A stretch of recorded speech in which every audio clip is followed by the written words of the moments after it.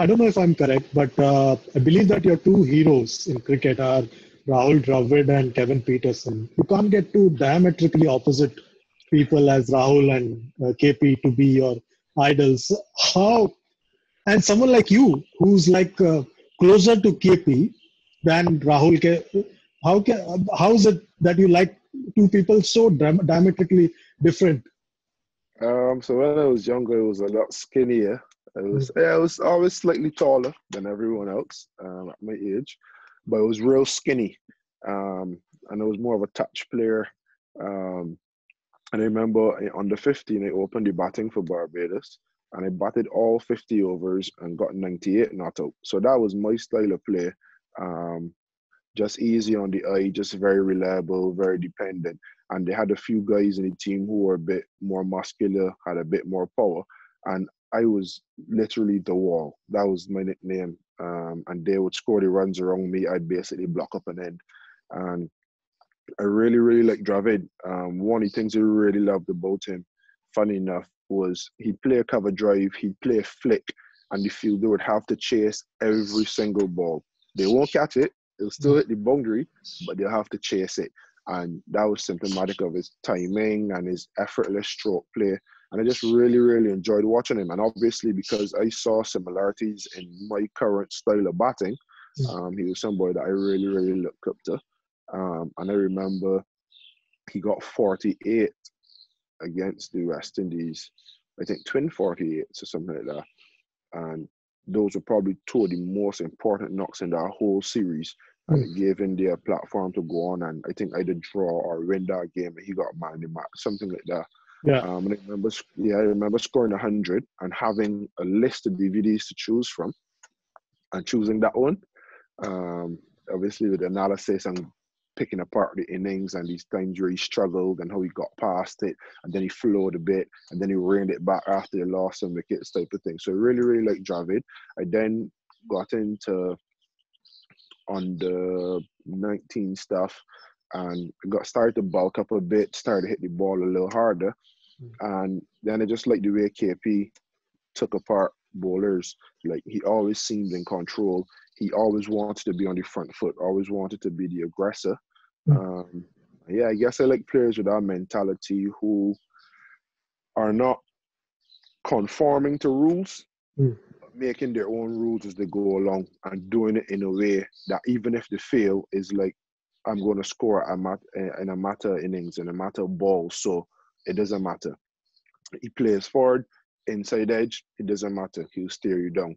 Or he'll walk across and flick a outswinger through mid-wicket for four. So I like that sort of brash, but in control, aggression and approach. And that's the way I started to model my batting in a bit.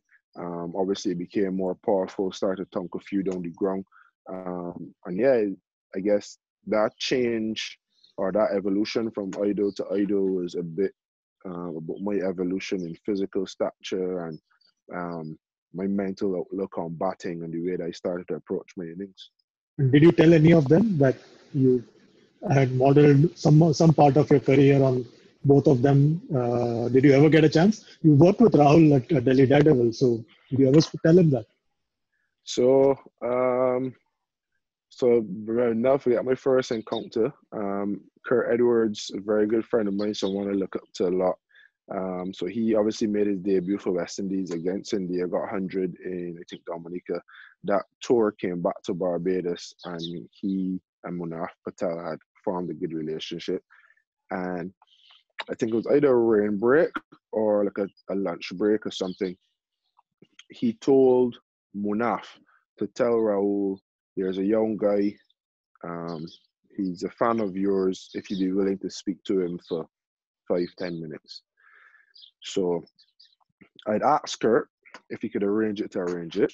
And I remember having all these questions to ask. So I wanted to know about slip fielding, because many may not know, but me and Chris Jordan used to field in the slips at school together for about 4 or 5 years. We probably dropped 4 catches total. Okay.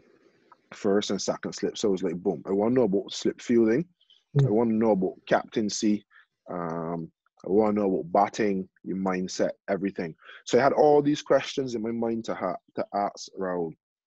Kurt eventually looked at the stand, he called me down, told the policeman he's fine, he's coming to us. And I remember we met in the hallway at Kensington Oval. And Kurt was like, Rahul, Carlos, Rahul, young cricketer. I think he was playing for Barbados then, and a big fan of yours. And I remember I think I shook his hand. He had a cup of coffee. And I just remember looking up at him, and I was just like, this is Rahul Dravid. Like, I had a proper starstruck fanboy moment. And yeah, it's like, I cannot even remember if we spoke, what we spoke about. I could just remember the smell of coffee on his breath. And afterwards, like, someone asked me, like, so yeah, we talked to Dravid about, what did you mention to Dravid? What did Dravid tell you? What was the advice? And I was just like, I don't know. I literally don't know. All I can remember is the smell of coffee on his breath. Obviously, fast forward to 2016 on, he's coach. And I left the World Cup, spent a day in Kolkata, flew the next day to Delhi, and I think we had a team meeting right away. So he met me at the door. And then he was just like, Carlos, welcome. And then I was just like, nah, I can't mess up this time too. And I just gave him a hug, asked him for a selfie. And then I was like, I was meaning to do that for the last 3-4 years. So I just need to get it out of the way. So yeah, he knows. And later that season or next season, we were out at a dinner at a friend's house, and we were talking, playing some pool and stuff, and I mentioned it to him. He was a little embarrassed, but yeah, he knows. I think I mentioned it to KP once in Big Bash, but it was a less controlled situation. So he was doing commentary, I was playing, so I was warming up. I just shouted him for a bit, bum, bum, bum. He was a little less receptive, and I could understand why, but I've never had the ability to be able to convey how much I had idolized him growing up, like beginning my career.